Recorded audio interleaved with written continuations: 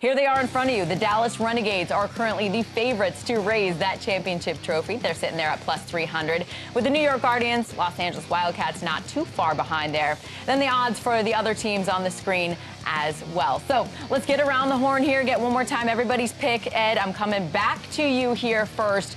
Who's winning the XFL championship in April?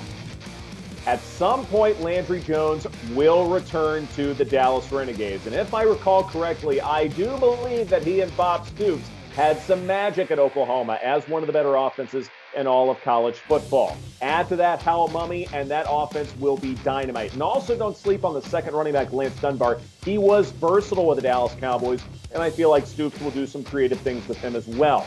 I like the Renegades to win it all. I'm going to go with an underdog here, and that is the Houston Roughnecks. One of the bigger prices here at plus 900. I think they get off to a hot start, win their first two games, and we'll see if June Jones can take them the rest of the way. Their defense is going to be focused on making some turnovers, getting field position. They have a very good offensive structure. Give me Houston.